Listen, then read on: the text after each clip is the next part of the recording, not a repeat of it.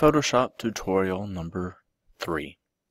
This tutorial is about the selection tools, and this is an introduction to selection.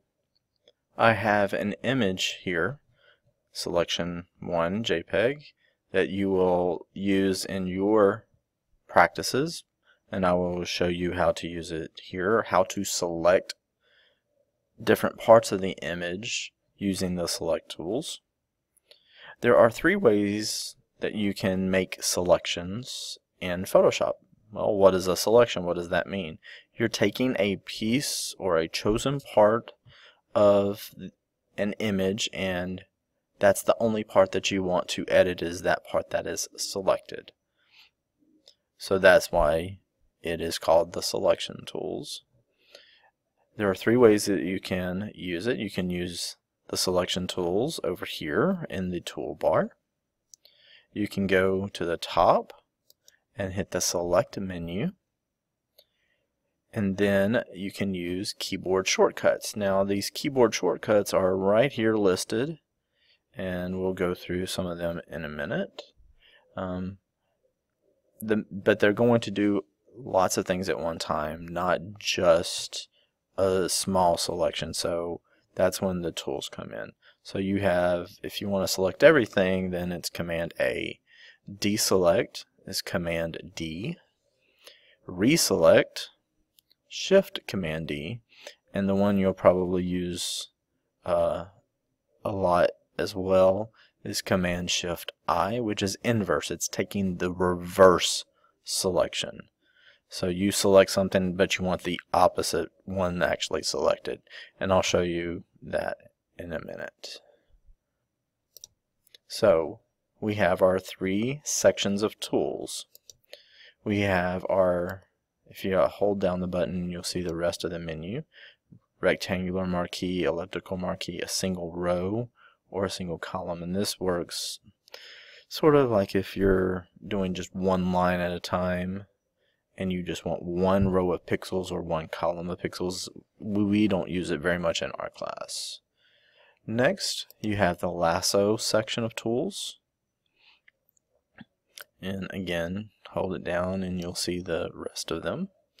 The lasso, polygon, which is more, as you select it, it'll be straight lines. And then the magnetic lasso tool, which using the algorithms in Photoshop can tell the difference between contrast and color, and so we can actually select around curves if it's a large enough area that it can tell the difference between. And then we have the magic wand or the quick select tool.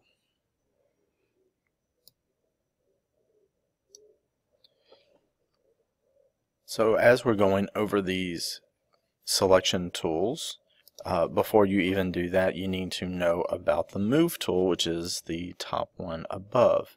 Now this will kind of move your image or move pieces of your image or your layers wherever you want them to do. So you're going to have to go back and forth between selection and move to get things the way you want it to be later on. So my selection tool, first thing I'm going to do is the rectangular marquee. And basically you are making a selection with the marquee, and if it's a white arrow, then that means you can move your selection dotted lines wherever you want, and that's your selection. Then you take the move tool and you can move it out of its place. So I'm going to cancel that because I don't want to actually take it out. I just want to show you how to do it.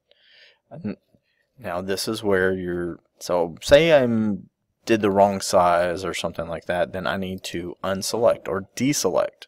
So I can come to the select menu and hit the Command D on the keyboard. Either one will do the same thing, and you'll notice that the dotted lines, the dashed lines, goes away.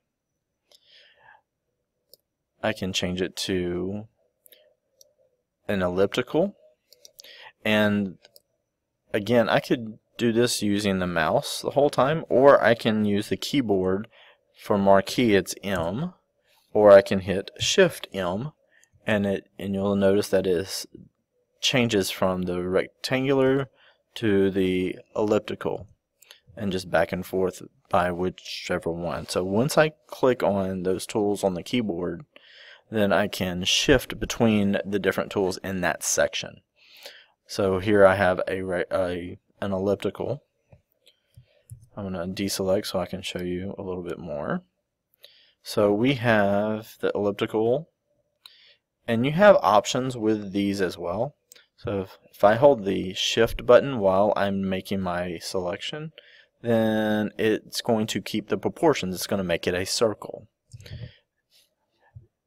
If I use the option button, then it's going to take it from a different perspective. Wherever I started, it's going to make that the center. So there are using different keyboards while you're using the mouse, and the selections can help you make those selections more accurately. So as we make our selections, you'll see that you have a dotted line sort of moving around as you make your selections. Another thing that you can do is add to your selections. So say you have a piece of it you want to add. You can hold down the shift button and it's going to make another one, and it's going to join those two pieces together. So hold down the shift button and it adds to it. If you hold the option button,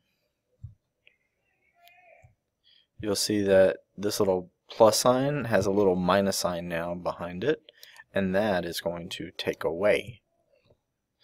So I can sort of modify my shapes if I hold down the option button while I select. And then I'm going to change to the move tool, and then I can cut it, or I could take it and add it to another image where I'm using it. Okay, so I'm going to hit Command D to deselect. So say I want to just take the sky part out of this picture. There's a couple of ways that I can do this. I could use the lasso tool, and that has the keyboard of L or Shift L to go through these three and just go back and forth between them. So if I use L or Shift L, I can go through, and you can see that it's shifting those. So here is the lasso tool. If I hold down the mouse and I follow along my borders, I am not very steady with the mouse, and you see it's not really a perfect job, but it gets the basics done. If you have a steady hand, then this might be a good tool for you. And then you can either possibly delete that section, or you can take the move tool and move that section somewhere else, wherever you need it to be. So that is the lasso tool. Here is the polygon lasso tool, and you see these are more straight lines. So on this one, you're using straight lines to go through, and it really is kind of hard to do with a curved surface like this. Kind of have to be very careful and not cutting away too much of the things you're trying to keep. But see how it keeps a straight line, and then you just go back to your beginning, and if you can find that beginning point, then you can make that selection and do the same thing. So Command D to deselect, Shift L is going to take me, and now you see that it has a little magnet on top, and this is going to, if you hold down the mouse button, it's going to try to follow the edges of it, and it puts little dots where you can see where it's going. And if there's a difference in contrast or in color, then it's going to make those selections, and now it's just following the edge back to the beginning. And once it has that little circle at the bottom, and that's going to take you back to the beginning, and you know you're on one of those dots. So then this is a little bit closer, and if I delete that, it still has a little bit of blue around the edges, but most of this is a lot cleaner than the other two. Like I said, this is with a curve. If you have like straight edges, then the polygon might be good. If you're just being freehand, then you can use the regular lasso. And so I'm going to deselect. The next tool is the wand, and it has a keyboard of W. And using your tolerance up here at the top, you can change your tolerance level. This is going to choose a color that is very similar to what is there already. And so I'm changing these and taking these as colors for my selection. Now right up here it says contiguous, and that means that anything that's touching that area. So if I wanted to click over here, I'm adding it to it, but it's only taking those colors that are similar. It's not taking anything up here. Now if I take this check mark off and then add that, see, now it added stuff that's not actually touching it. There's something in between. So the magic wand is a very good tool. So I can just add it and see it's adding stuff over here. I can take this, and now it's adding some of the mountains. So sometimes it works well, sometimes it doesn't. You have to just be very careful with it. And so I'm going to hit Shift W to change it to my quick select tool. And depending on the size of the brush, and you can see that how big the circle is,